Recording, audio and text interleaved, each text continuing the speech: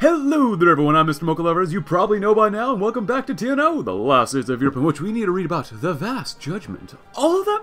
Asked one of the officers on the prosecution team.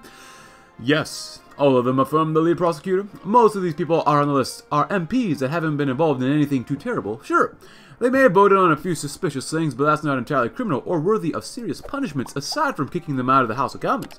That doesn't mean we can just kill them all, of course. Sure we can, said one of the Sterling Line officers. Another officer was taken aback by the statement. No, we can't. If we do this, we'll be in a massive orgy of violence. Besides, the peace people aren't going to have any future in politics after this. Who wants an old holdover from the Royal Party days? You are quite correct, said the main prosecutor. We need to make the transition as painless as possible, and that means we can't slaughter anyone who disagrees with us. These people have terrible views and beliefs, but that doesn't mean we should kill them or make them suffer untoward punishment. Now, let's go over the people we're letting off one last time and make the final decisions. Yes, sir, said an attorney as he began to read. First up is Thatcher, Margaret. Any objections to keeping her on the list? There weren't any. Alright, so that's her case settled. I'll get her defense no, she's free to go. Next, we've got Save the Bullets for the Important People. The punished general. Hit by the cold wind of southern England, Bernard Montgomery started to cough uncontrollably. The cloudy day didn't help matters either, with rain seeming inevitable. However, the sentence was very clear: forced labor. It was the alternative to a firing squad, but Montgomery would have preferred that than to be humiliated like this. His first job was pretty straightforward: digging holes to install electrical wires. Joining his former comrades in arms in the task, he will have to expiate the sins with the sweat of his brow. At least that was what he thought. So, despite his old age, he was still able to eavesdrop on the conversation between the two guards supervising the interns. Are you sure that we can put him to work? He doesn't seem like he could take that too much. This dude needs to pay for his betrayal. Besides, he's not going to dig. We need someone to put the wires in. Orders from above. Seems reasonable. We don't want that old fart to drop dead. Furious at this insolence, Montgomery grabbed a shovel and started to dig with his fellow inmates. The stunned guards witnessed the angry old general shoveling dirt and getting increasingly more agitated. What the heck are you looking at? Tell Claude to grab his pity and shove it. I'll die working here if it's necessary. Work will set you free. In the trial of the generals, the military officers piled in the room, the stiff posture and the confident strides denoting their years of experience. The pack was led by none other than Field Marshal Gerald Templar, who had arrived to arrange to deliver his own speech in their proceedings. Each and every defendant was accused of high treason, each and every member pleaded not guilty. The defense emphasized the men's service records, appealing to their status as honorable war veterans. Templar echoed such sentiments himself, drawing strict contrast between his generals and the likes of Chesterton. While the fascists were serving their own talented or twisted ambitions, he claimed, the generals were serving their families, their wives and children and grandchildren, who those would have been slaughtered had any of them dared join forces with Himmler. The prosecution directed the conversation away from the men's service records and towards their actions during many years of collaboration, citing Claude Auchinleck as an example they should have aspired to instead of fighting against. Once more, the jury's divided. Supporters of the SLP and Sterling alike follow the line of demanding death for all traitors, while followers of Claude and NDL argue in favor of honorable discharge. Send them out of the country. Oh, actually, so SLP's progress will increase. Send them before a firing line for the movement in support of the army, and send them out of the military, the NDL. Well, I'd like to do that one to get Jellicoe. Like you saw on the thumbnail, we're going with a bit of a guy named Harold here, so send him out of the country. Hey, good political part too. That's pretty nice. That immediately changed stuff here. A vindication of purpose. And yes, there is quite a few events to read in the beginning of this episode. The Artful Dodger was not the fanciest of pubs, and certainly its current clientele were anything but the models of English high society. Seated around a number of tables near the back of the pub were some 5 dozen men, and perhaps half as many women, to one grizzled and wet from braving rains for the occasion. Some bore little red sashes on their arms, a few wore old uniforms from wars past, an odd little mix of commies and a few ideologies besides. Finally, at precisely 7 p.m., they all toasted their drinks, to comrades lost and friends wounded, to ideals and men executed for the part in the event so many years ago. Similar gatherings of London uprising veterans were occurring across England, though outside the official event was probably the largest group of actual participants in London. The Germans hadn't been inclined to be merciful after all. Mostly the men and women sitting at the back of the pub remembered the ideals and hopes which had led them to this moment of Pullett's speech the night before it began, other smiles of men long gone. It was suspected that only a scant 3,000 of the 10,000 strong force had actually escaped the Germans corralling the fighters into Cable Street. Each of the men and women toasting fallen comrades was among those quick, strong, or lucky enough to avoid that charnel house. Perhaps it wasn't surprising then that London uprising was not something remembered fondly by those who fought in it, but as a group of men and women exited the pub to head their separate ways into free England, they could finally feel like the sacrifices there were worth it. They died for an ideal. Let us live to honor them. And we are done with the focuses, or at least events. Right now we're doing the Reformers, which I believe I read yesterday, but if you'd like to read it again, please go ahead. And the Liberal. Reginald Maudling, by the accounts of those who knew him, he should not have joined the collaborationists at all. One of the most prominent voices against the government while in Parliament. Many of similar beliefs joined Hamilton when the war broke out, yet he betrayed them all, and stayed with the collabs. Now he is brought before us to defend his decision. This is easily the most controversial of the defendants we tried, however. Aside from the aforementioned break with his colleagues and friends, he hasn't done anything particularly interesting after that. Some still want to punish him. Others argue that what he did does not warrant him being brought before a court for murders and traitors at all. Let us see the evidence before we make a final decision. The flight of the traitors. While the plane started to slowly land, officers chatted about their long trajectories, discussing anecdotes about their military careers, remembering funny stories that probably never happened, laughing at jokes as old as England itself. Being expelled from their homeland wasn't easy to digest, but the camaraderie of years fighting together made it more pleasant. Some even engaged in political talks about the future of the country. Democracy? Socialism? What was next? Questions framed carefully, of course, without arousing the wrath of his captors. A bunch of them suddenly started to grab their bags and suitcases and walk towards the exit. Their ride was ready. The remaining officers respectfully made their military salute to salute their colleagues. Field Marshal Templar saw the plane rising in the sky, thinking about what he would do once he arrived. He reconsidered to create a military museum and collect antiques of the war. It was hurtful, but someone needed to keep the past alive. Dismissed.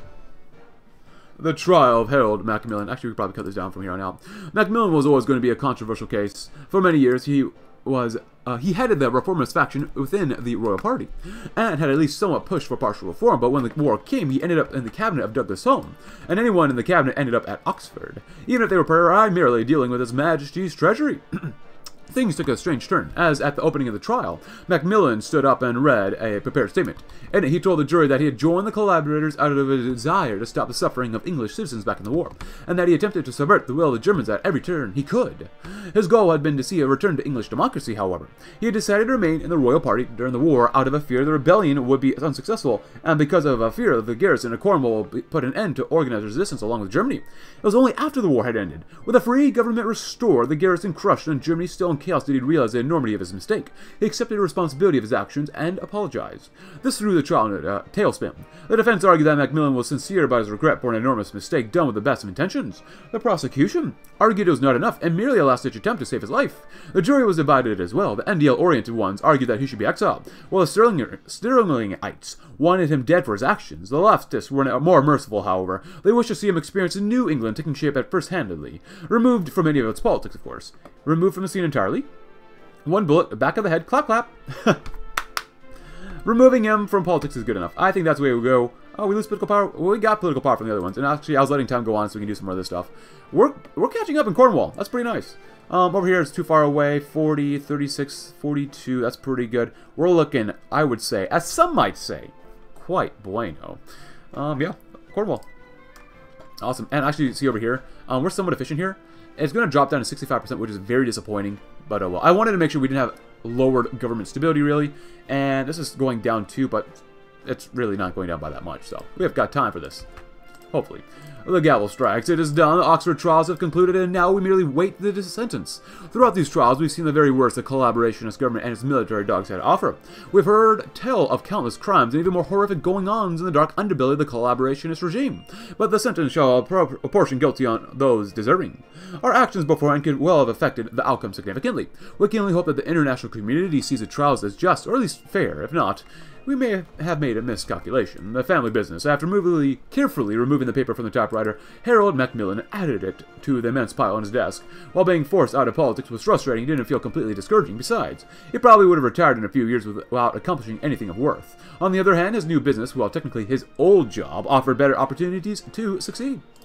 Not only in monetary terms, but also to save his good name, thanks to the resources of his editorial house. He would publish his memoirs, telling his version of the events. The ambitious autobiography aimed to emphasize his role as a reformist that wanted to save the rotting government, debunking the smears from mediocre politicians. With this information reaching the public, they won't be able to label him a fascist stooge anymore.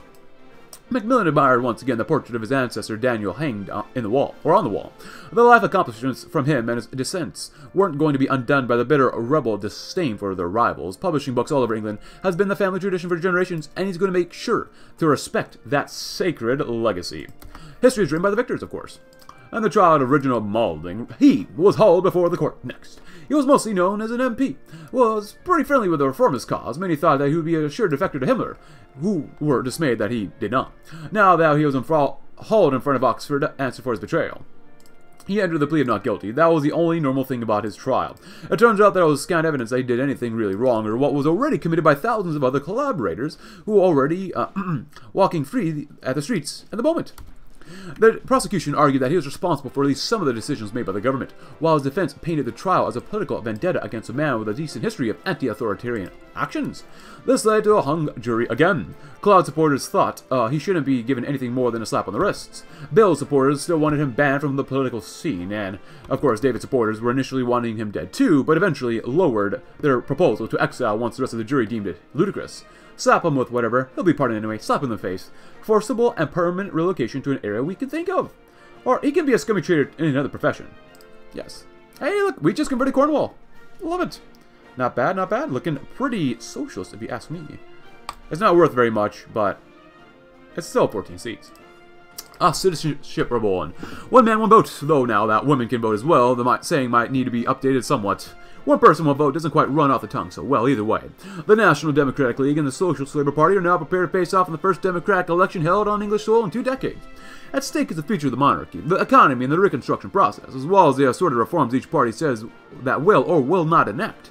But it shan't be some shady council of military men who decide how this happens. It shall be the people. And people alone. This is what we fought for, a free and independent England. Let us enjoy it whilst we can. We lose some political power, give our monthly population, academic and industrial, social stuff goes up. Words are hard, even though I just said a whole bunch of them. Oh. A business as usual. The morning sun streaming through the window at least made the job at the company less depressing. After drinking another glass of whiskey, Reginald Malding continued to check the financial reports from his desk. Being forbidden to hold a political position ever again was a huge blow to him. He felt like he didn't do anything particularly wrong, but the rebels disliked him for some reason. The disgraced politician liked to think it was because he could, because he could be a future threat to the New Order, despite all the talk about freedom and democracy. Well, Himmler was no different than them when with it came to running the show.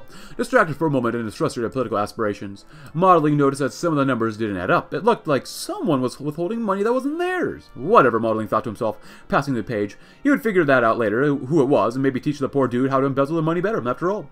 It wasn't his problem, right? Looking at the bottle once again, Malding grabbed it and swallowed the entire content in one gulp. Bad habits never die. Drink, drink. When in doubt, we drink heavily.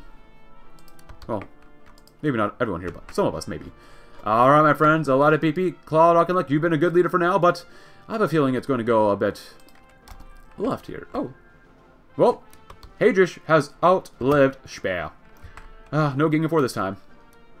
Or Dangish Speer. Keep fighting over there. Waiting for this too. The decision of a free people. Months of advertisements, speeches and rallies, debates and arguments and insults. Shouting and heated discussion. And now it all comes down to this, the choice of the people of England. Both parties have been battling hard to ensure the victory at the polls. Could they have done more? Perhaps some missteps could have been avoided. Could this campaign have been conducted more positively? Perhaps, but both campaigns have done whatever they could do to ensure victory in the coming elections. Nothing less than the very future of the country is at stake. After their ballots are cast, the people of England scurry home to turn on their TVs and radios to see who the winner is. Many have predictions, many have biases and hopes, just like me. Others have hopes and polls and samples behind their thinking. But there's only one way to know for sure what has happened, and that is to count the votes. Well, usually, that's how some democratic things run, counting votes. And then the Socialist Labour Party wins the elections. Who saw that coming? I didn't. I totally didn't, especially the guy in the thumbnail didn't. But the victory of the Socialist Labour Party, the first election in England after the war, and the first truly won free since 1935, would obviously be a momentous one. After years of hardship and deprivation, the people of England would have their say and the world waited with bated breath, wondering which option the people would choose. Would it be the reactionary government of Sterling or Jellicoe's coalition of conservatives and milquetoast liberals? But this was a revolution, and the people chose a revolutionary party, Bill Alexander's true heirs, the Communist Socialist Labour Party, the final iteration of the pre-war Labour Party and the Communist Party of Great Britain. The political arm of the left resistance, and an organization determined to do away with the rotting structure of an old England once and for all. This does not mean democracy in England, it is truly dead, of course not. Its leader, Harold Wilson, is a former Labour leader, and who has committed to respecting the democratic process and pursuing a policy of moderating the more extreme policies of the party, but he must be watchful for the hardliners waiting in the wings, willing to strike if given the opportunity. A revolution in its totality. Actually, he was, what was it, MP, I think, for in England, in our own, timeline. As a person, an American, I don't know that much about it, but what is this? Who leads the SLP and how it is reformed is a major headache for Wilson. Reformers and hardliners both battle for control of the party. Meanwhile, battles raging to reform the organization from a strictly communist party to one that is more socially democratic and libertarian socialist. Wilson must keep control and reform the party if he's to be successful. You know we have serious people when they start smoking the pipes. I gotta learn how to do that. But also, if I remember correctly, the hardliner influence, if you go hardliner, there is no content at the time of this recording, so we gotta make sure that we go reformers pretty hard. Sit down with moderate unions. Concessions to hardliners. I like the stability. Harass political opponents. I like harassing people. Commemorate the heroes of the Civil War. That's probably a smart thing to do. Promises to hardliners. Assurance to moderates. Speak to the nation. Nothing for social development, huh? And we still have the election season, but that's already over, so we can close out of that. And let us read The People Have Spoken. Soon after the ashes of the old collaborator government have settled, the first free elections since the end of the Second World War were held in England, and the Socialist Labour Party emerged victorious. Now our ministers must prepare themselves to run a left-wing agenda so radical and ambitious it has never been witnessed before in 10 Downing Street. We have inherited an England devastated and divided by civil war, but we still hope that we may change England's fortunes for the better. Our task is by no means complete. This election victory has only been the first obstacle we have overcome on our way towards securing freedom and equality for all of our people. And you know what? Look at that flag. That's actually really cool. But thank the party. Oh, let's do this one first. Meet with the unions. Trade unions were always the most active and ardent supporters of socialism in this country before the invasion. All of the old union members were the first to feel the fear of Nazi persecution, leading many to believe the unions to be all but dead as a political organization. However, they have yet again proved themselves to be great supporters of our cause, and for that they must be thanked. Besides, these unions will be an intrinsic part of our future plans. Keeping them on side will be the best cause of action we can take. 9. Regent Terrace. The recognition of Scottish independence led to a whole host of things to be decided by England. Who would be the ambassador for starters? What trade agreements to assign? And where should the embassy go? Edinburgh didn't have a number of embassy buildings like London had, especially since many nations refused to see them as a legitimate government up until recently. They did have a series of former consulates from before the Second World War, and many nations used those to conduct business with the Scottish government. England wanted a bit more than that, however. They wanted something a bit more better, more imposing to get the message to Scotland that they were the top dogs in the relationship. Unfortunately, large, ominous, big buildings were a bit of a rare commodity in Edinburgh at the moment, and many people didn't want to spend money on new structure that might not be complete until Scotland rejoined the UK, so they decided to compromise and purchase a pre-existing structure that was close to Scotland's government.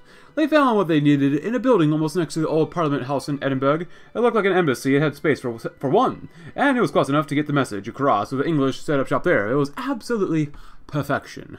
Except for the US Embassy being next door and closer to the Scottish government, but hey, those Americans always second fiddle to the bloody Yanks, as they should be. The one who never surrendered. The old man knew the audience listening to his address was entranced. That is what he had hoped for. His mind had the occasional fears on the flight from Canada that he was not well respected here, that his beloved country had written him off a miserable failure, but upon landing, the mood was anything but. And as he visited the House of Commons for what he knew was his last time, he knew that this would be his grandest triumph on the side of many great ones. He continued. We lay prostrate for a year, and to many countries it seemed that our account was closed and that we were finished. All this tradition of ours, arts, history, we were gone and finished and liquidated. Very different is the mood today. England, other nations thought, had drawn a sponge across their slate, but instead of countries stood in the gap, there was no flinching and no thought in giving in, and by what seemed almost a miracle to the outside these isles, though we ourselves never doubted it, we now find the invader, with all his treachery and greed, lies subdued.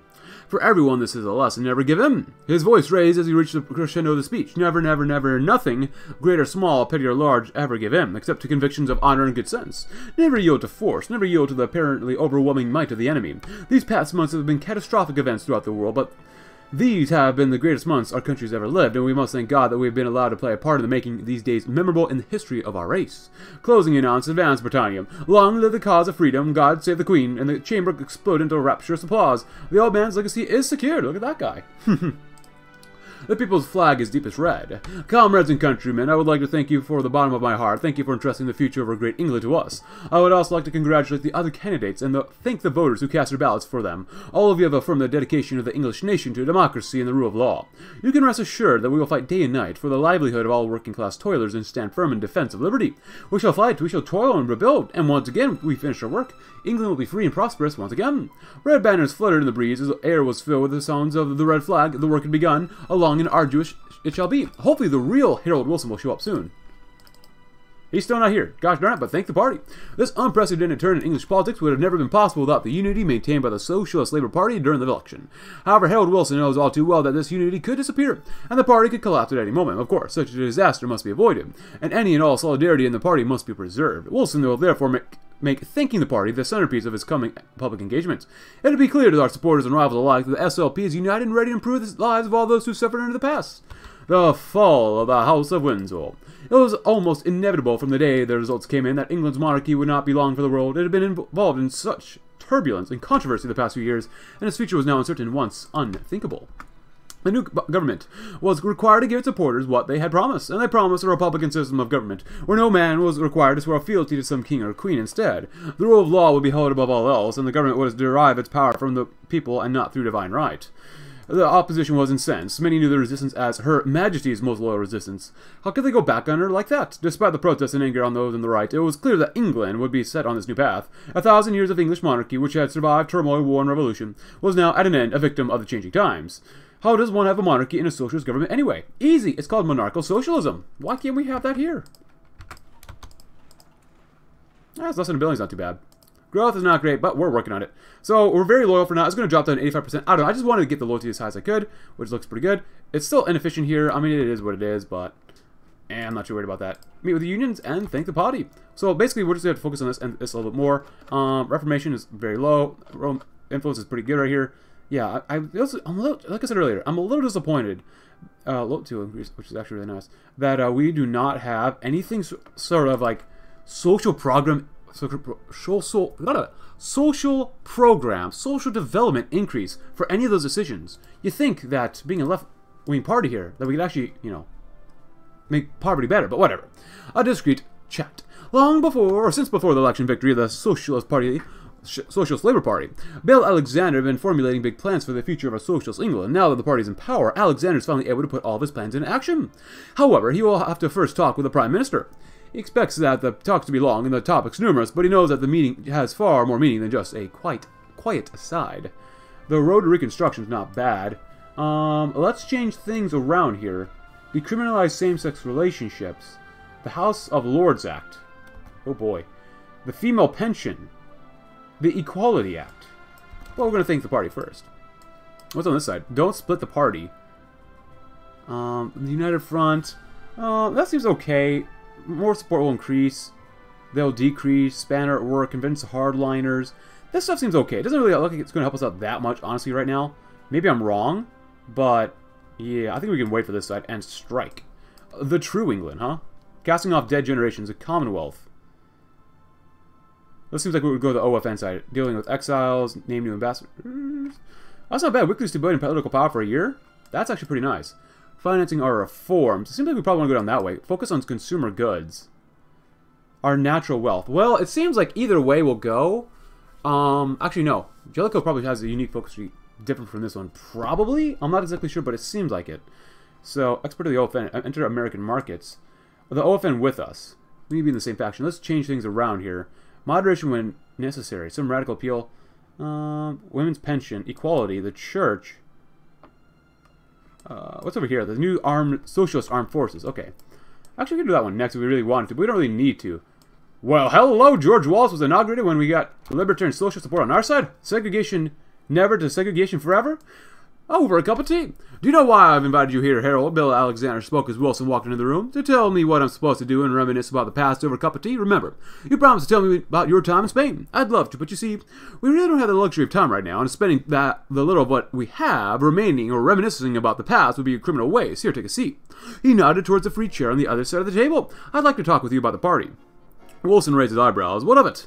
We won the elections in no small part thanks to you. We've got the motivation and talent to push through and implement our ideals. The traitors got their arses kicked and you and Alkenluck made sure of it. It's a grand coalition after all, and maybe even a bit too grand. Exactly.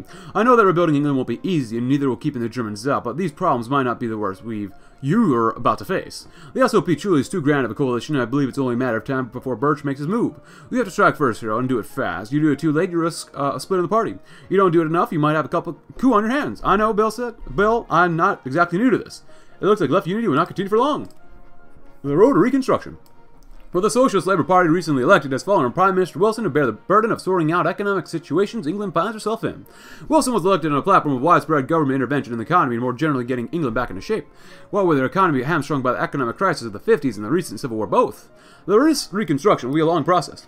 But, thanks to the combined support of both our wings and a steady plan to implement our reforms, we are sure closer than ever to reaching our socialist ideal. Whatever came before was a broken world, and upon its ashes the world built a better one, and a just one, and a fair one. And financing reforms. Unfortunately, England is not a socialist paradise just yet. To reach the goals we have set out for ourselves in the Wilson government, we'll need to gather the necessary funds, something that cannot be covered by OFN aid and our existing industrial infrastructure alone. We need money, and our government has two options on how to get it. The first and probably easiest choice for England is to focus on the basics, raw resources, and the experts which are valuable no matter when or to whom you sell them. This will probably sit well with their allies in Washington. The other option at their disposal is to turn England into a capitalist world's chief manufacturer of consumer goods. A risky option also gives us a chance to make England more than a pawn for the rest of the world, yet a choice must be made. Crap, I don't know which way. I want to keep the workers fed at least. Small decrease in economic output of jobs, huh? Fund the farms. I don't mind that. Subsidize the fisheries. 1, 2, 3. Let's do this one first. The new economy. 2 decades of fascist government have left the mark on the English economy. Poverty has become unacceptably common, and the workers and unemployed now alike cry out for a serious change in how the economy functions. Fortunately for them, the Socialist Labour Party has come to power, and they have made great efforts to show that they have a plan to fix the many flaws present in England's economy. Their methods may be without precedent, but they are not entirely unfounded. The program they've come up with aims to achieve the goals set out in the Beveridge Report, which was published over 20 years ago. The report itself came out a year before the war's end, yet it outlined how Britain's economy would be remodeled if it were to emerge victorious. A situation it naively believed could be achieved. Its focus was on the need to eradicate poverty from the country. For this to be done, the 5 giants of want, disease, ignorance, squalor, and idleness must be defeated. Beveridge had requested Wilson to research much of the report, and although the Prime Minister's old mentor may no longer be around to see his work put into reality, he hopes that their work will not be in vain. Beveridge's vision will be realized, and England's workers will be all the richer for it. A radically different approach. So it's going down to 85%. If we keep boosting it up, what if we do that one? So 85% now is up to 90. That's good enough for me. We're just going to slowly increase this, really slowly. Efficiency, we're just going to take that one for now. 32%, that's not bad. 32.5. Keep doing some of that stuff too. I don't want to lose stability, so no thanks. Loyalty will actually increase there too. That's actually really good too. Reform progress increased by 1%. Actually, probably want to do whatever increases our reform progress too.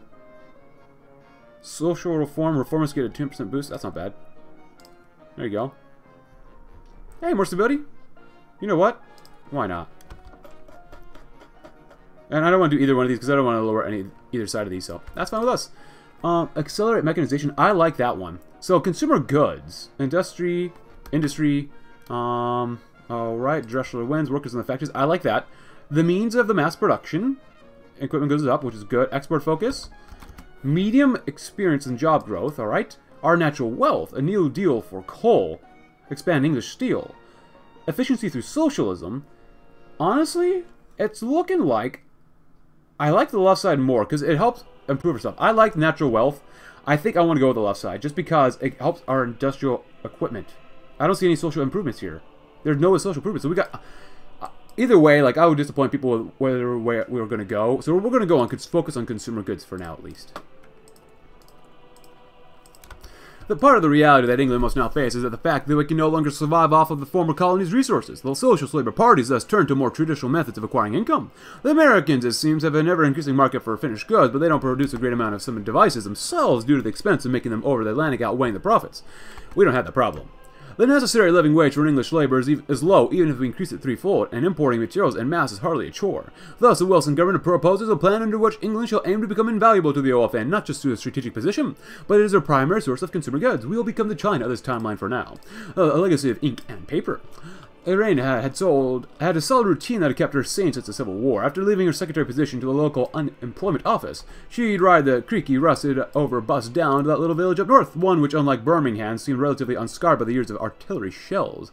In the misty, cracked roadway in the town south, she'd enter Everett's bookshop, the quaint building made of dark oak, marked only by its bright green name painted above the entrance. Time to look for another volume to spend her nights with once the kids were fed and, of course, tucked in.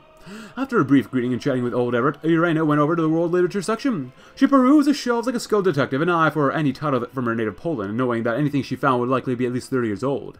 As she ran her fingers through each section of the towering shelf, she fully expected to come up empty-handed, until reaching a toppled-over collection on the very bottom level. All in nondescript red binding, within these titles were hundreds of pages written in Polish, some so old that she could hardly comprehend half of what was being said. Tales of medieval rebels, supernatural battles, and the daily struggle of family life, all memories of a land she could hardly envision since first arriving on England's shore 10 years ago. In an instant, piled up the books and pressed them against her chest, moving carefully over to Everett, calculating in her head to see if she could even afford such a collection with their meager wages. "Find everything you need?" Everett said, in a nasally yet ever amicable tone. Irena replied that yes, she found exactly what she needed, but about 15 pounds short. "No worries, love. This looks about as important to your family as a nightly ration package. It's yours, free of charge." With a smile and a statement of absolute bewildered appreciation, Irena helped Everett fill up a large brown bag, then quickly made her way out of the shop and towards the bus stop. On the distant horizon, the white eagle flies once more. Ha, Poland is not yet dead. Well, for now, maybe it is, but in the future it won't be, hopefully. I know I've read that one. That's my third time literally reading that, so I do want to see if we can just keep getting more Reformation of the party, because we will want to get that eventually. So, Reformers will have a 10% boost, but I want Reformation. So, the 25-1 is probably the one we want to do. It's 25 and 50. Well, that's a lot of influence, not going to lie. A nation without our wealth, or without wealth. If the plans of the Socialist Labour Party would be put into place now that the economy was almost certainly collapsed under the strain of the debt the government would incur. However, the SLP remains keen on beginning their noble work of fighting poverty. They will have to, of course, temporarily postpone their plans to find a way to generate the wealth the country will need to afford the proposed increases in spending. Taxes have already been raised to cover for any potential shortfalls in spending, but a more long-term method of generating income is needed. Two methods have been proposed. Both rely on the opening of England's markets to bring foreign money, increasing the volume of the country's exports. The first harkens back to the days of industrialist England of the 19th century. Of course, the same exploitative practices of unchecked capitalism will be avoided. Instead, the government will help build factories and protect the workers, thus taking many workers out of employment. The profits will be reinvested by the government on behalf of the workers, ensuring a fair trade for the labor. The second involves the exploitation of England's natural resources, from coal to steel. Both these industries will be nationalized and maintained by the government to ensure maximum efficiency and rights of the miners and workers. Either way, England's economy will become more reliant on foreign consumers from the OFN, but the people would rather we dependent on them than the Germans. Yeah. I want to do this one, but it just makes more sense to do this one. It just makes more sense, because we get more industrial equipment. This stuff is nice, it's more fun. Factories in the cities. The majority of English factories aren't localized or located within the major metropolitan areas, and whilst this might make cities nice and livable, it also limits the number of people willing to work away from their homes. But we are not capitalists limited by a bourgeois concern such as a view over our cities. Our people need jobs and we'll give them just that. London, Manchester, Birmingham, and Newcastle can be expanded into first. After that, we can aim for York, Hull, and Liverpool. Eventually, every city in England will have its own independent industrial base, which is good because the amount of interest in cheap English goods is already rising. Very good. More fuel to the fire. No furnace will run without coal, and fortunately, England has a rather large amount of it. Not quite so much as neighboring Wales, but we can make do with what we have at the present time. My apologies about this, but I need to go ahead and get some more city stuff, shall we? Yes, we shall. Our government will ensure a direct route from the mines to the furnaces. We don't have many close buyers of coal in any case, since the Germans are not what one might call friendly. The jobs from this endeavor will keep many a family fed. And what kind of socialists would we be if we deserted one of our major supporting groups during the Civil War? We have many friends amongst the Union veterans, and it's time we gave them their due. Absolutely. I'm still ignoring, could have done more industry stuff, whatever. We're doing pretty darn well here, I'm not gonna lie. We're doing pretty darn well. Nothing up there I really care about. Nothing here yet. Lots of reformists. God, you gotta smoke. What are your teeth, man? What are your teeth? Cool. And let's see. State of the English military. Could definitely be a lot better, but we'll obviously fight Wales first, and well.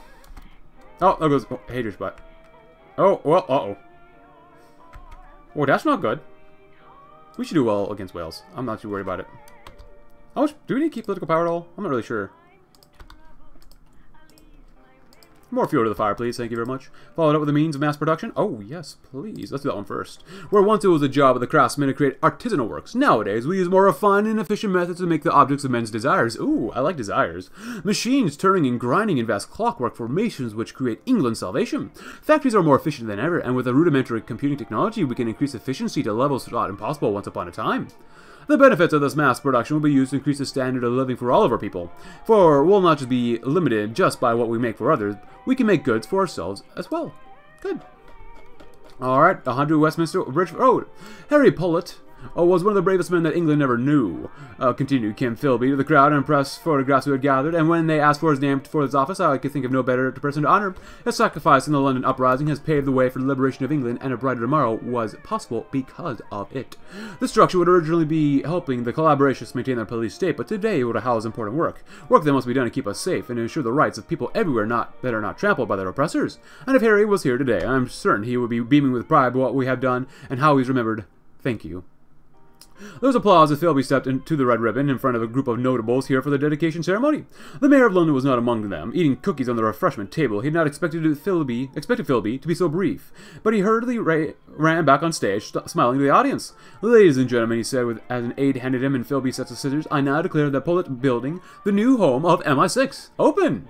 Philby and the mayor cut the ribbon as camera flashes lit them up. While Philby was outwardly smiling, he was inwardly angry that the mayor had broken the #1 rule about the structure, that this was officially a nondescript office structure for some unnamed agency, nothing more. And even if everyone knows differently. Cool. And we're going to keep doing this one too, more. 32.5 for efficiency, so. There we go. 32.5 jumps up to 37.5. Nice. Just got to make sure the military is very loyal to us, that's all. Alright. The means mass production. Yeah, we'll do a cup of coffee here to keep it nice and toasty. I'll keep some of my political power now, because we don't have that much, and we might need it in the future, so you never know. The battle for Barcelona. What happened to Harold Wilson? I don't know why he's not here. Do we need both? Requires one of the following. That's okay. We do get more construction speed faster. I'd prefer to do this workers in the factories. Factories need the people to work them, and neither money nor threats will fix that, as the fascist collaborators all too often forgot. We, the Socialist Labor Party, have a different and, dare we say, better solution. We'll simply pay the workers a wage worth a sweat. The Marxist dislike of factories, after all, has traditionally stemmed from the fact that they exploit the workers' efforts for more money than they contribute to the process and labor themselves. This will continue, unfortunately. As a capitalist, we'll fight anything else, but the least we can do is give our workers a fair share of the profits. Throw in some excellent benefits, and a factory position might not be so bad a job for the youth of today. Not bad.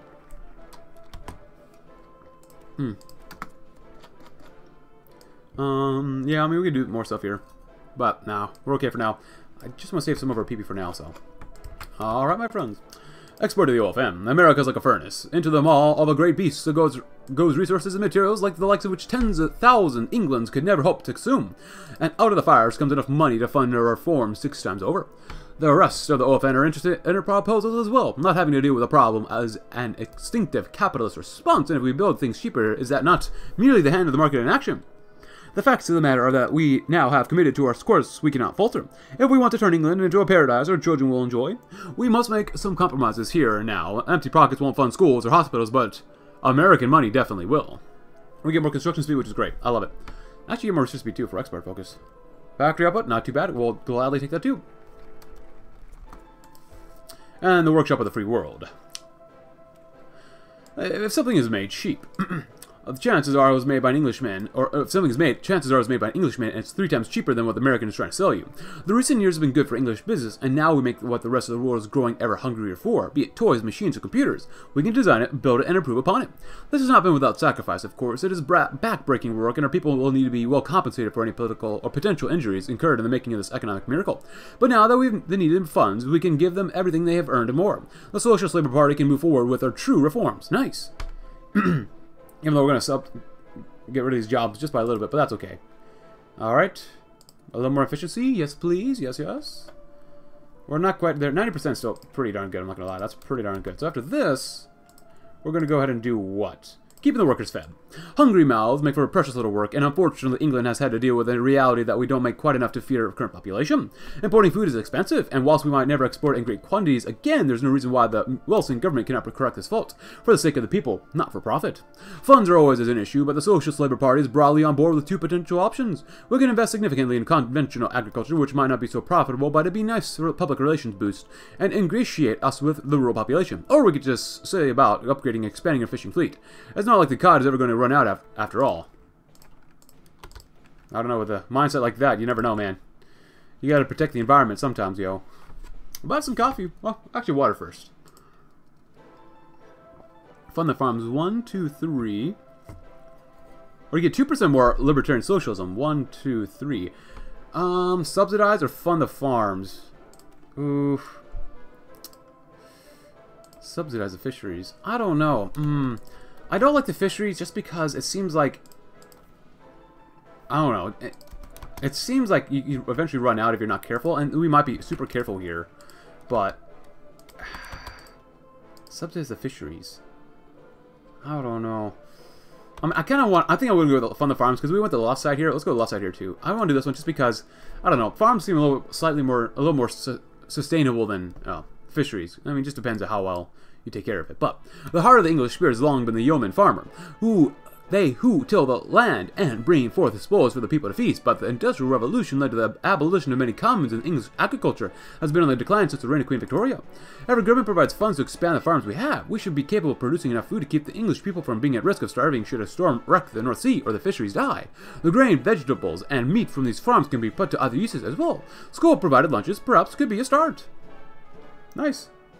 Yeah, I don't know. As much as I want to reward these guys for being, you know, part of the group here, because not everyone here was, I think, part of our group when we rose up, but it is what it is. A caramel-colored wave, and a massive new shop or facility in Sidcup, South London. The first bottles are loaded onto trucks to go out all across London and southern England. They're loaded onto shelves, and as soon as the doors open, they're gone, and the trucks go back to bring more out to the 13-acre population. Coca-Cola has not been available legitimately in England since the Second World War. Some bottles have been smuggled in through Scotland or Wales, but was never available on a wider market. But with the end of the trade embargo between the US and England, Coke is back, and it's back with a massive investment by the Atlanta-based company. Coke is undoubtedly pleased with the strong reception in London and has plans to open up bottling facilities in Leeds, Nottingham, and Peterborough to cater to English demand. The carbonated beverage will soon be available in all corners of England, along with a new concoction the company is pushing called Sprite, teaching England to sing. That was one heck of a way. I did not expect this. Wow. We saw them all the way, literally just down in tips of southern Germany and Austria, but they came back and just beat the crap out of Goring. Holy shnikes. Wow, that is impressive. I mean, it's boring for us, because... Oh, their GGR's back. Look at that lag. Oh. Just, Jesus Christ. But after funding the farms, accelerate the mechanization. One of the downsides of being isolated from the Empire as a whole and most of your major allies for near on 3 decades is the fact that you fall behind technologically somewhat. Doubly so when merely rebuilding what was bombed into smithereens is your primary problem. But the Socialist Labour Party was not elected to sit around and let the market fix things. A program to mechanize agriculture and fishing will go down with the farmers, who need every penance of the harvest. The Americans who we purchase the machinery from will doubtlessly also be pleased with the gains. This will be an expensive exercise to say the least, yet the long-term gains from cheap labor, or cheap food for our people, should not be understated. Cool, and we'll grab this one too.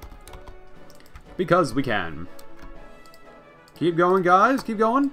The economy is looking pretty great. Start cutting down that debt, my friends. Cut, cut, cut. What do we do when your hair's too long? We cut, cut, cut. Oh, Takagi, hello, Takagi.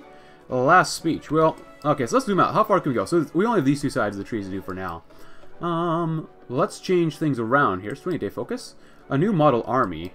Lessons from the Civil War. Keeping the militias. The new Red Air Force. A Red Fleet. I kind of do the OFM with us, but don't split the party. Let's do the England. Now that we've vanquished the old illegitimate collaborator government, we have claimed our rule as a true England. There are no more German boots or no capitalist chains to hold us down anymore. England has freed itself and is independent once more. We can at long last start on reforming the country and create a fair, more social society. Once this is achieved, we will stand tall. The world will see us and they will learn to respect us. You bet they will. Very good. I just hope Harold Wilson shows up, because it seems like we have Harold Wilson, but not the real Harold Wilson. And there... Oh, 2 for 1, huh? 2 for 1, eh? Oh, what is our Navy doing? There you go. Just merge them all. Oh, look at that. Nice. It's almost nothing, but you know what? I'd rather have than have nothing. Oh, you're actually... Yeah, I'll come back to Fraser. There you go. Do that, and D. Nice. Cool. Actually, do we have any planes before I forget what it's... it must be... see? Our guys are looking really bad. Look how bad this looks. Oh, it's still not good. It doesn't help that I'm cutting down military spending, but whatever. Oh, we have no more planes either. Okay, well, train then. A true England, the Commonwealth. Our imperialist past has left us with a lot of old ties with countries from across the world. Whilst many memories of our rule will be better, we hopefully will be able to show them what we've changed. We're no longer the murderous colonizer that we once were. England would much rather stand shoulder to shoulder with the Commonwealth than lord over them from above. A new age of relations will be hailed with all these nations. Such friendships will be necessary in keeping us strong and independent of the Germans.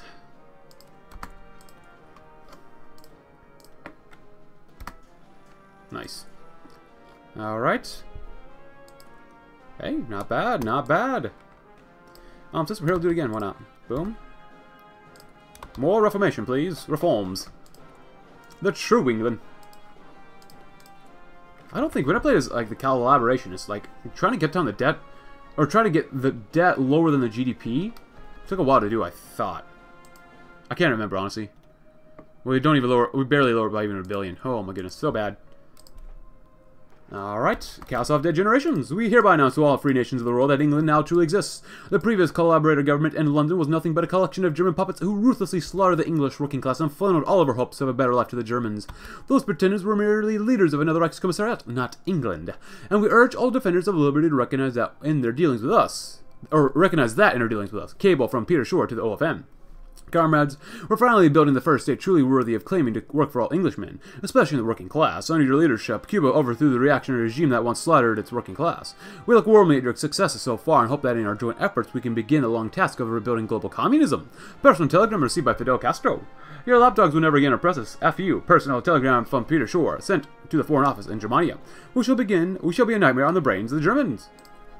Fellow democracies.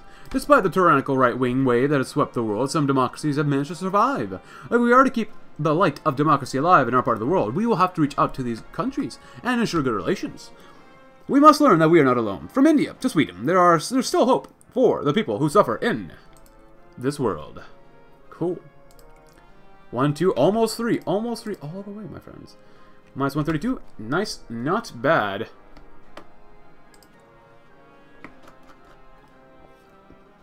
This coffee's okay. Wow. I definitely have better. Whew. 1% increase. 5% reformer boost. The reformer boost doesn't matter. So. Cool. The old dominions. But let's go and click on this one first. Thank you, fellow democracies. Off order of Foreign Minister Shore, official delegations have been sent to the governments of the former Commonwealth, the Indian, New Zealand, and Australian governments. Received our diplomats warmly. Canada, however, did not appreciate our visit. As a prime refuge in monarchists and anti-German aristocrats, its politics have grown to be quite conservative and anti-republican in comparison to the ones in England. Our commitment to socialism has also disturbed the Canadians, with American influence strongly pushing the country towards free market capitalism. And yet, for all their issues with our policies, they are still willing to cooperate. But we shouldn't expect friendship. That went quite well, all in all. Oh, Canada. Dealing with the exiles are a truly sad story. Yet their escape to Canada during the German invasion was daring and has made them considerably popular with some of our people. However, they are tainted by the corrupt capitalist path they took. Restoring them back to their old positions would be unimaginable given the new socialist direction the country has taken. Many in the more moderate wings of the party would like to allow them back into the country, though they would lose much of the wealth and privileges they, of course, left behind. Contrary to this, the Hardliners would much rather they remain in exile, as they see their past as far too incompatible with their present reality. Wow, look at that. Then there is the question of the significant matter of what to do with the Queen, who has been the figurehead of the large part of free England ever since before the start of the Civil War. The free world, after establishing ties with their former subjects, the only logical course of action would be to go further, towards the other free nations of the world. That is why the Ministry of Foreign Aid, or Foreign Affairs, has spearheaded an outreach effort to all nations not bound by the shackles of fascism. The first and most important was a mission to the US of A.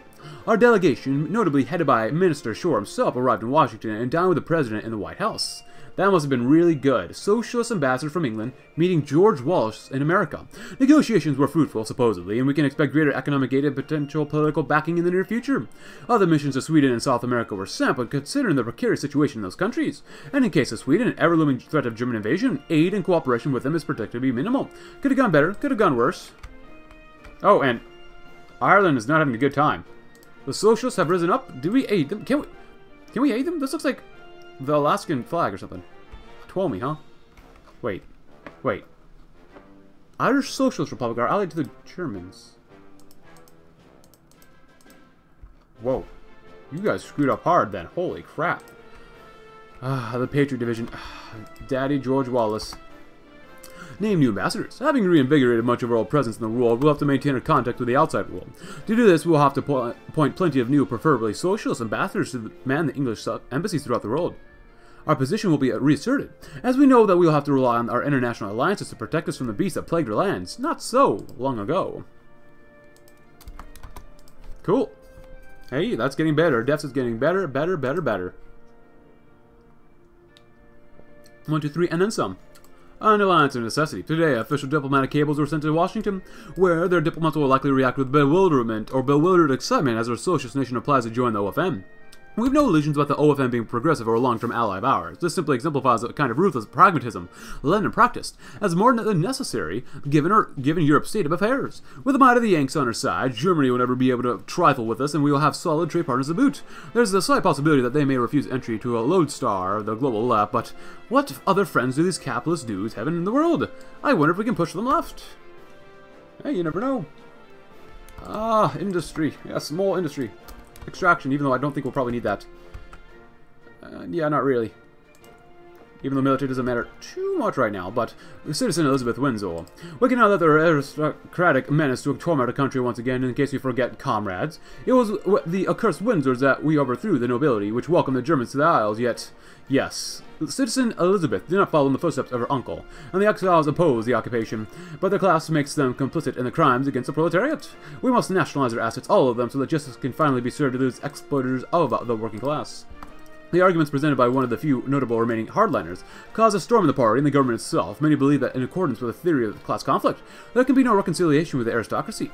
Some Wilsonites, however, thought otherwise and submitted a new offer to the government: nationalize most noble assets, but let Elizabeth Windsor and several other nobles keep some of their family's residences, provided that they pay special taxes.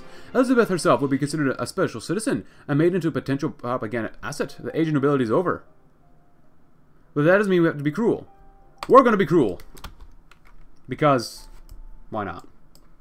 Of course, whenever this path, the actual hardliner path gets content, I'll probably do the same thing, but I might play Wilson twice. We'll see what happens. I don't know. I don't know what the devs are thinking at the time it's recording. I'm sure that some of them probably don't like me from what I've said in the past, but, hey, you never know. Always interested in seeing what the devs are up to. Or what they're cooking up. Hopefully not too many car bombs. Anyways, besides, we have more than enough hardliner influence anyways. We'll keep the queen in power when we play Jellicoe anyway, so... There you go. And we're back.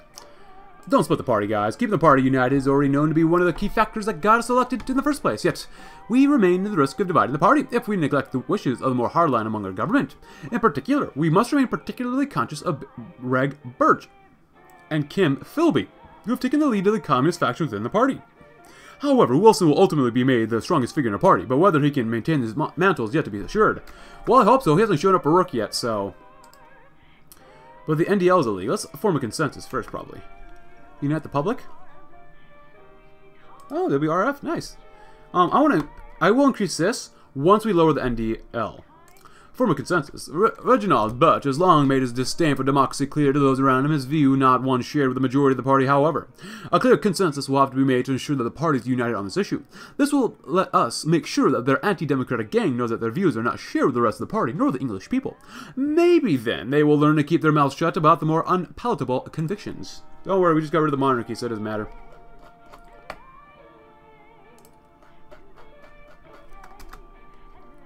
What are we at? 90%, still pretty awesome. 57%, that's not bad. Oh wait, is it actually increasing? It's currently what? 52.5. The base efficiency is 57, so it's actually just keep going up. So now it's going to be 62.5. Nice. Very nice. Don't split the party, guys. Don't split it. The good old Leninist. Here, take a look at this, Alfred. Wilson nodded towards a manila folder lying on the table. A dossier on Birch. It contains everything there is to know about him, and everything we were able to gather anyway. Reginald Birch. Robin starts reading the dossier. Born on June 7th, 1914 in Kilburn, London. Activist of the Amalgamated Engineering Union. Republican supporter in the Spanish Civil War. Perfect socialist credentials. Had he stopped there, yes, but he didn't. Read the rest, please. Member of the Communist Party of Great Britain from 1939 to its dissolution following the 1953 Lenin Uprising. There's the problem. As history shows, Leninists have a habit of purging more moderate elements from the parties. I know the dudes. They consider anyone less fanatical and radical than them revisionists. Indeed, considering his past beliefs and his present rhetoric, I'd say that he isn't the greatest fan of ours, and he doesn't want a liberal democracy. You know what that entails and why we can't let him get his way. The fight against the collaborationists was too long and bloody to go all to waste. We have to get rid of him, talk to other party members, try to subtly sway their opinions against him. Don't involve anyone else. This must be resolved here in the SLP. I'll try my best. And I want to go through this first, maybe? And then do this later on, because we do need to do this before the elections happen again. But happy 1966, everybody. Let's do a form of consensus. I actually might want to go down here. The OFN with us. From a purely Eurocentric point of view, one might believe we are doomed without friends. Certainly, we are one of the few isolated countries in Europe that is democratic, as well as the only one that has a government that supports the rights of the working class in the struggle for liberation. But one need only pull back to see that we have the best friends in the world, our former dominions in Canada and Australasia, our colonies in the Mediterranean, and of course, the incalculable might of the United States. Oh, our good little child. Take that into account, and the world just looks a little bit brighter. Nice. Oh, there goes those guys. Oh no, Poland might be lost. We got some more done. Once we get through all these, what do we here at for it? Oh, -3, almost 400. Very nice. Our GDP now is greater than our debt. That's awesome. Now, it's not growing as much as we'd like, but, you know, beggars can't be choosers. The United Front.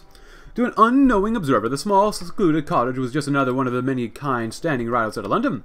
To Wilson's loyalists, it was a safe meeting place, far away from the prying eyes and ears of spies and traitors. To England, it would be the founding state of a front which would decide its future. Welcome, comrades. I've invited you here to discuss the threat most dire, one with the potential to destroy all that we've been working for these past 15 years. You know me, comrades. I have no qualms about cooperating with people of beliefs other than mine, if it serves England well. I believe that the war against the collaborators proved this to anyone still in doubt. Our victory was a shared one. Socialists, liberals, communists, conservatives fighting and dying side by side so that England might be free.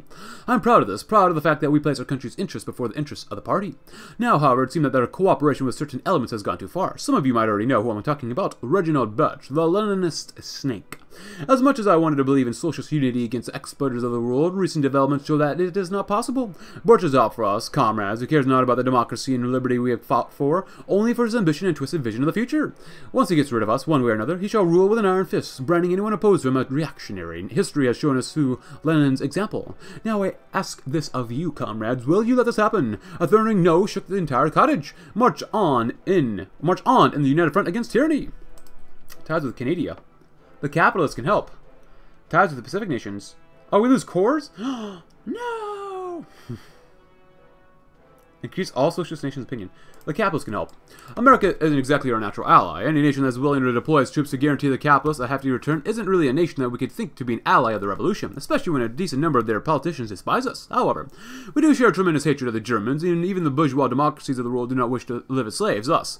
The special relationship endures for us still. Let us start seeing how we can cooperate on certain things beneficial to us both. Very good. Actually, we have no tanks, so there's no point in doing that yet. Let's keep focusing on this stuff. Very nice. Sad day. Out of coffee now.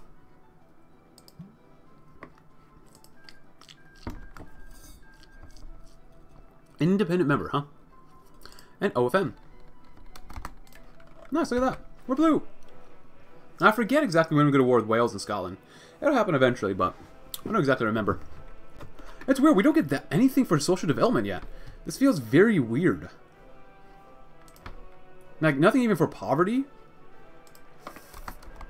Yep, there goes Free Indonesia. Goodbye, Free Indonesia. Alright, anything here? Just keep increasing this stuff for now. There you go. I want it pretty high. So, boots on the ground. The surest certainty against German invasion is to ensure that we have enough forces to repel an invasion, or better yet, make them scared of us mounting one of our own. Now we could simply give every man, woman, and child an Enfield and prepare them for another sea lion. Or we could just allow the Americans to come in and get the same result for a lot less time and money. The choice is clear. We will call Washington and ask if they would be interested in basing troops here. And we almost certainly know what the answer would be. Oh, we get more infantry equipment. With a free world, return to duty. Planes in the air. So hard to do the stuff. Oh, which one? I mean, either one. It doesn't really seem like it hurts us at all, so. House of Lords Act. I'm not really sure which one I want to do. Let's see. Let's do planes in the air. America is one of the largest air forces in the world. Massive strategic bombers and nimble jet fighters. Tactical. Oh, there you go. Tactical, close air support, and interceptors. Transports and tankers. And in the event of war, they will all be stationed in an area that is not ready for them. Our airfields will be expanded. New hangars constructed. New runways built. New fuel tanks provided. We must be ready for the potential of war, and that means ensuring that allies have plenty of options to do what they must. Bombing England. The Second African War. Not bad. Africa Shield. Oh, they lost some places over here too. And right here. Sucks to be you guys. No focus on. That sucks. Alright, all this stuff is done. Great, let's keep going to this stuff. Improved anti-tank would be nice. followed up with Canada, ties with Canada. We may not have given Canada entirely what they wanted. The people of England chose to forge a new path, one that forgoes all ties to the British Empire of old, and certainly there are those who reside in Canada who wish another government was in power, but there's no reason why our new path should fly in the face of friendly relations. Canada speaks English. They have many people of English heritage there, and we share the same heroes for the most part, so why not focus on what binds us together? Nothing prevents us from working together with such a similar nation in culture and constitution. Russia is gearing up to be one heck of a really black hole for everyone, which is awesome. Divine Mandate, the Central Siberian Federation, Omsk basically in WRF. It's going to be so extremely bloody over there. Holy crap. Actually, 95. We do this one more time. 95%. Great. Our international brotherhood. A successful socialist revolution has two responsibilities. First, to support the development of true socialism in their own country. Second, to ensure that the peoples of the world can achieve liberation in theirs. We shall let the world know that a leftist revolution can succeed even in a place as authoritarian and reactionary as post-war England. We will not skirt our international duties either. The workers' states of the world will be aided by us, and our bonds will grow stronger. Together, we will bring glory to the revolution and ensure a world free of want and deprivation. Repatriation of the English, so we no longer lose stability, but we no longer get more monthly population, which sucks, but hey, it's okay. Wait, our weekly change is going up by 0.2. Ooh, new ambassadors, thank you. We encourage that type of behavior here. Church, fixing the counties. Cool. Ah, there goes Kazakhstan, ties with the Pacific nations. Australia and New Zealand were content to renounce any ties with us after the war, and who could blame them? The two disastrous wars and the collapse of the UK. Anyone would want to get out of the British Empire in those situations. But now we must reconnect with them for a common good. To start a new relationship. One not based on the colonial master and slave model, but one based on respect in our shared culture and values. Very good. Since we're here, we need a 25, why not? Reformation is coming along very nicely. And they're very loyal as well. What is this? New ambassadors? Ah, it's very good. I love the new ambassador stuff. Very nice. More land attack. Nice. Minus 800 billion. That's looking a lot better than it was earlier. Very good. The cry for liberation. The man stepping up to the podium within which the delegates of the Communist Workers' Conference was seated in front of was well known to many. The British section of the international struggle against fascism had long been lauded for their bravery, even in the aftermath of the failed London uprising. Yet, with the defeat of the traitorous English collaborators, saw a new face that had become the symbol of England to the workers of the world. Bill Alexander waited for the light smattering of applause that is rising to die down before he spoke, the room listening intently. Comrades, workers, friends, long have we struggled against the menace of fascism in the world. We, the people who knew its poison well, its venom that it seeks with even now to end the freedoms of the working class.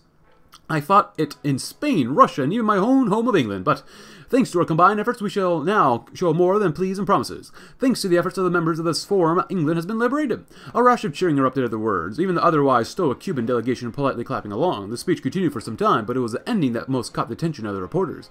And so I beg my leave, I have but this to say, as your people bled for us in the fields of England, so too shall this newly established revolutionary commonwealth aid you in your own struggle for liberation. The workers of the world unite. For those opposed to fascism, it was a pleasing ending to a great speech. For those opposed to communism, it seemed almost like an eerie promise, a red tide rising. And renouncing our imperialist past, it appears that some of our old colonialist claims have caused a rift between us and the U.S.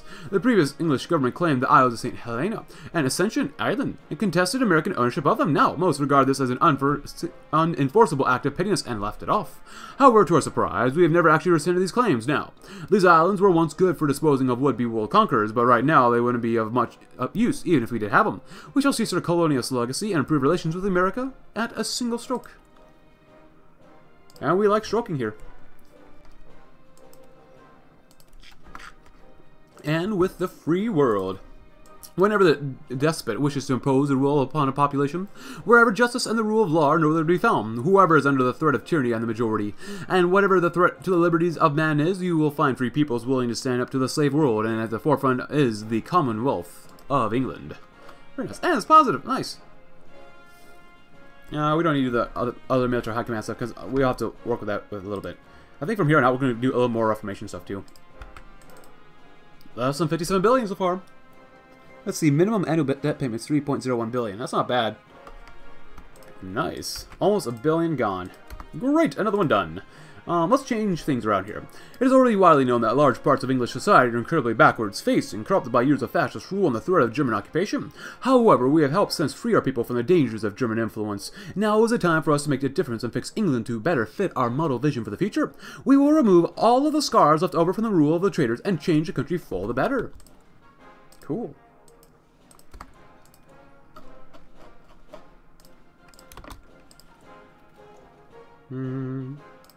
Even more, I guess. Yeah, why not?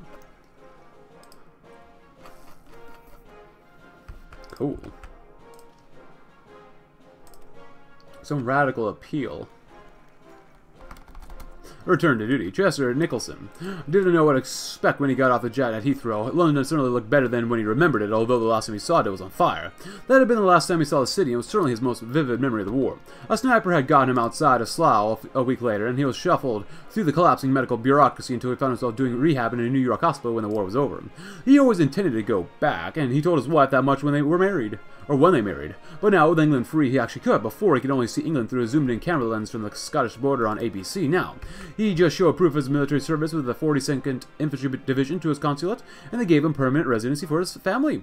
As the Nicholsons drove up to Burnley, Chester reflected on what had become his country. News reports of the recently liberated England showed him a nation in ruins, the crumbling of an empire with rampant poverty and social problems. But now that he was here, he could see that that was not true. There was massive wreckage and devastation and the rampant poverty. But the people weren't as miserable in the news reports. They looked happier and healthier, and somehow, perhaps England will be a better nation with people like this living in it. A mere sense of community works wonders. Nice. Moderation were necessary. The fervor for reform has started to grip the party, and many have started to call for us to go further than ever before. To introduce changes so radical that they would likely cause much more harm than the good, we must be minted to introduce. It would be best for us not to go overboard with the reforms. Some of the changes that we would introduce will be unprecedented, but they will be crucial to improving society. Embracing radicalism would only lead to our downfall. Therefore, it is the best to avoid that. Cool. 7 days left. Not bad. Not bad. What else can we do here? Can we do 25 PP? Yes, please. And efficiency. Even more efficiency. 82.5, and we'll be at 95 soon. Not bad. All before 1967. Moderation were necessary. We'll do the military stuff probably in the next episode, maybe. The spanner at work. Greater restrictions on the activities of the hardliners will have to be introduced in order to maintain our image of unity. All of the ministers associated with Birch will be barred from talking to the press and holding ministerial office. They may not be happy with these changes, but they will be necessary. We shall tighten the bolts that hold the hardliners down. If we were to get out of that place, it would likely spell disaster for our party. Oh boy. Less than $1 billion a year. Wow. That is not bad, everyone. Not bad. 1, 2, 3, 4, and then some. Nice. Well, that's good. Just going to start building stuff all around here. And then focus on these guys first. There you go. Night vision. Gooderinos. And you're up at 82, so we got a little bit more to do there first. Uh-oh. The spanner at work. Talk with moderate unions? Sure. Fortunately for us, the majority of the unions in the country share the moderate views held by the Prime Minister and most of the Socialist Labour Party. These unions in particular have already proved themselves invaluable in popularizing the party. They will have to be kept happy if they are to continue to help us into the future. We will arrange to meet with the leaders of these unions and remind them of the closeness of our causes along with the need to maintain socialist unity. Sounds pretty good. 1, 2, 3. Oh, another one. Nice. Oh, again. Nice. 56.5. Almost 56.5. Very nice. This is, like I said, it's very weird. We're not even trying to help poverty. Oh, I mean, it's going up barely, but just, it doesn't feel like it's enough. It's just really not enough. So now we're at 87.5. That's pretty good. That is pretty darn good, not gonna lie. Yeah, I remember when playing as, like, was it Macmillan or something like this? Even these guys had some sort of social reformers there, but it's creating the hardliners. Carmad, you are the only ex-intelligence operatives in the party which I can trust. The rest, it seems, are on Birch and Philby's payroll. This is why I want you to execute this operation. What I need you to do is infiltrate the hardliners, gain their trust, and draft in-depth dossiers on them, focusing on their weaknesses and potentially embarrassing information. Forward any data you acquired directly to me and no one else. I fear that our wing of the party has already been compromised by hardliner sympathizers. Any questions? That's what I like to hear. Now get to work. England is counting on you. Convince our hardliners. Word has reached us that some members of the hardliners seek to uphold democracy in spite of their leaders' views on it. This is good for the moderates among the party for two reasons. The first is that it means we may have more support than we first anticipated from this faction. The second is the fact that the hardliners are not all not all of one mind, thus enabling us to play on their divisions and keep them out of power. Some of the more ardent communist MPs will need more convincing, but there is still a chance that most would rather stand with democracy than with Birch. Very, very nice. So let me know in the comments below, guys. I was kind of hoping that I would get your opinion on this. Should we do the House of Lords Act? Actually, we'll probably do this one and both of these. But should we do the Female Pension Act? Or should we do equality? Do we like giving women pensions? Or do they want equality? Let me know in the comments below which one do you think that we should do. And the one that gets most votes will probably be the one that we select for this campaign. And let us conclude with bringing in Social Democrats. The Social Democrats are a modest yet influential part of the Socialist Labour Party. The group is composed of ministers who tend to be on the political right of the party, many of whom prefer to look back upon the ideals of old Labour, then embrace a more radical approach the rest of the party's advanced. The numbers may be small, but their support will be welcome. We need all the votes we can get from our own party. A promise of restraint will help the Social Democrats lend theirs. But if you enjoyed today's episode, leave a like, subscribe if you're new, check out my Discord link in the description below. I hope tomorrow Harold Wilson actually does show up. But I hope you have a great rest of your day. Thanks for watching. Have a tremendous, tremendous rest of your time.